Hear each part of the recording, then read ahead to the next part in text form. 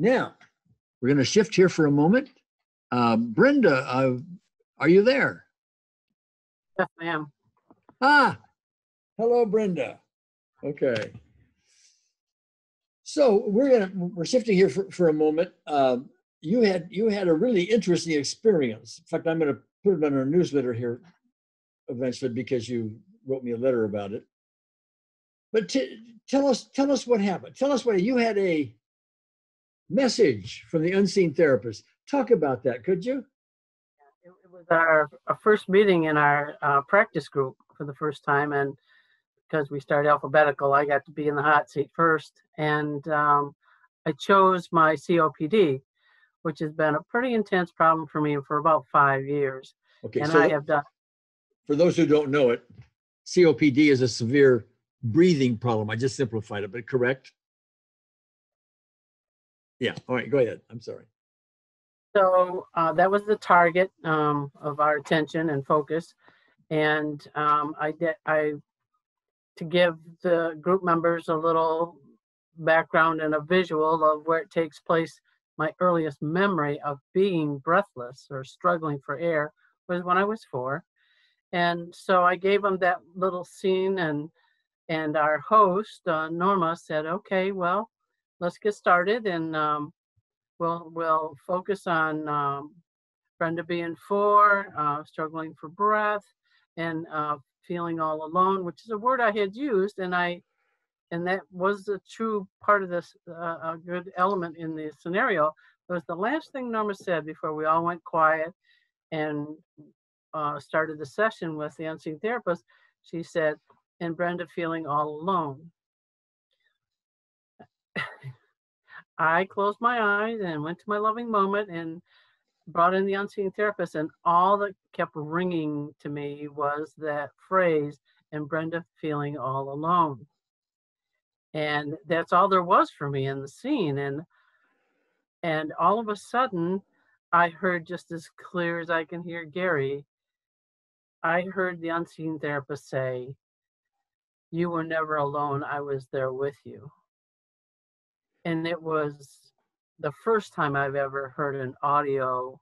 I mean, usually I like sense things or I feel things. I've never heard her speak before. Now, and I'm saying her because Gary, when I told him this, asked, could I tell, was it a familiar voice? Was it a male or female? It was neither. It was not male or female. I couldn't sense it. And it was not a voice I recognized, but it could not have been more clear. And the soothing calmness, loving feeling I felt after hearing that was really beyond. I'm not really great with words and descriptions, but it's way over the top for me. I really can't tell you how amazing it felt to have that. And thank you, Brendan. And to me, that's a version of a spiritual experience that some of our members are having as a result of this. Now, just because you don't have this kind of a thing, this kind of a direct message or feelings or whatever, does not mean you're failing in this course. Okay? It means you got lucky. That's what it means. Okay? I was ready to hear. at this early stage.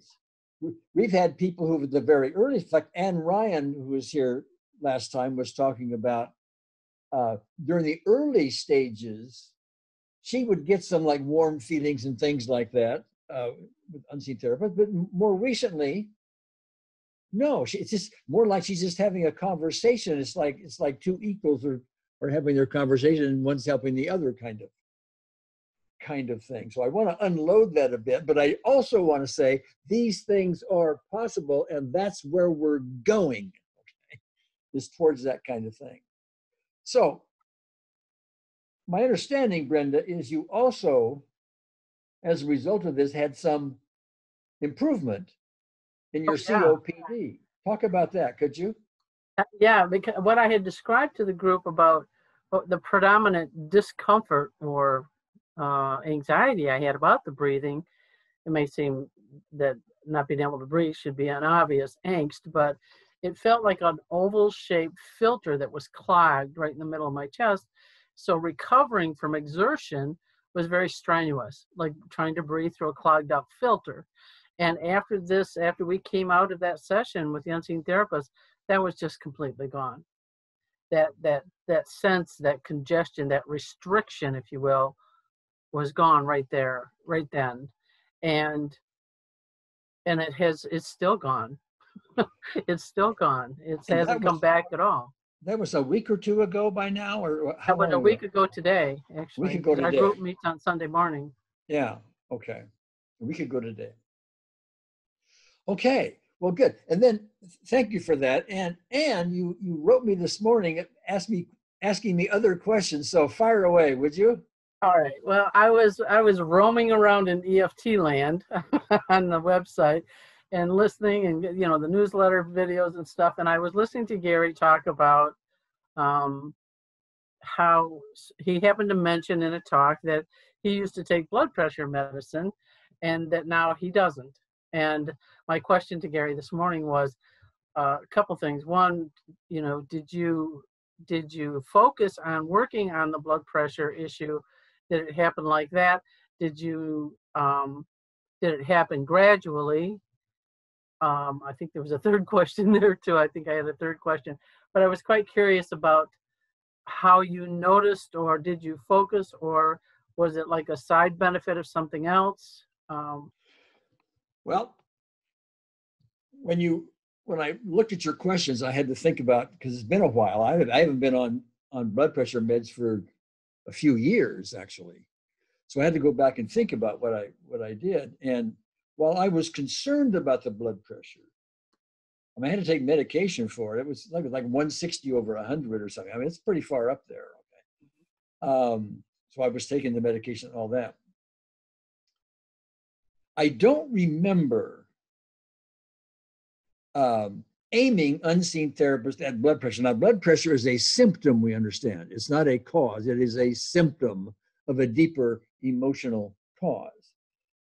So I may have brought in unseen therapists a time or two aiming at the symptom of it, but I just don't recall. Well, I think I probably did, but I don't have any really specific memories of it.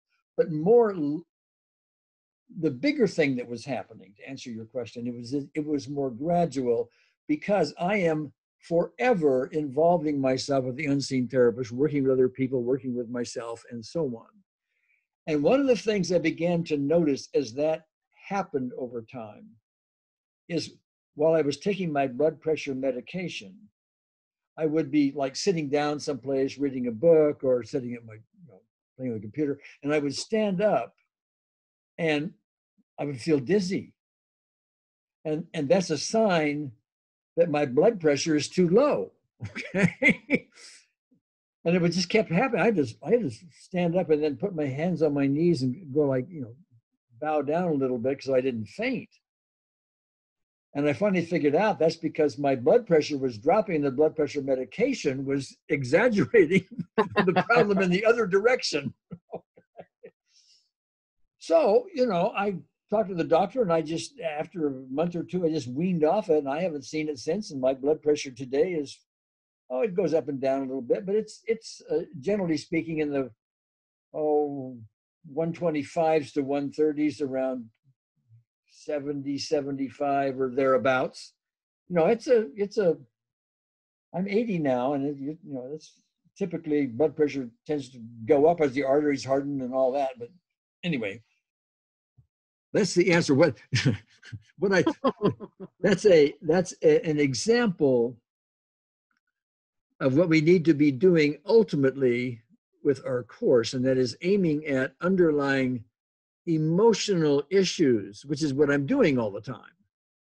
And as we do that, the physical starts to fade. And that was just one of them. Okay. I have one little side note. In our group this morning, we got to talking about the personal peace procedure. And one of the benefits that I find, because it's taken me years, I know personal peace procedure goes back to the gold standard, and we were all talking about how long it took us to get engaged with that. And I noticed I've been quite adamant about sticking with it since Optimal EFT, because you mention it so often in the videos and the writings and everything. So I've been trying to stay on it. And the biggest part about it is when you go back, and I gave this example this morning, and when you go back and look at how things were when you started this journey, there's going to be some things you forgot. Like you'll see on the list, maybe, I used to get migraines 5 a week or 3 a week. And you may read that list and go, geez, I can't remember the last time I had a migraine, you know, but you weren't thinking about it because it was gone now. Yeah. Yes. And so it's a map on your path that it'd be a great map to show somebody who's saying, so what's it done for you? And you go, well, I don't know. It's done a lot of things. I can't think of anything. Well, you got a map right here. Yeah. You know, you got a map right here, and you can go say, well, I got this, and I don't have the allergy thing anymore, and I don't, you know, blah, blah, blah.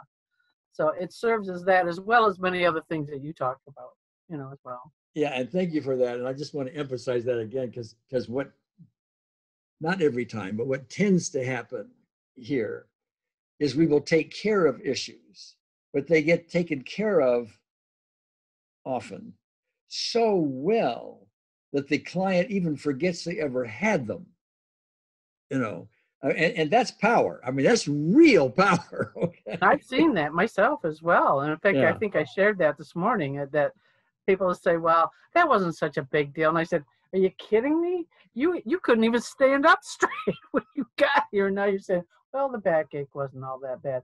Oh, I think it was, because I wrote it down right here. Yeah. You know? So, yeah. Happens a lot.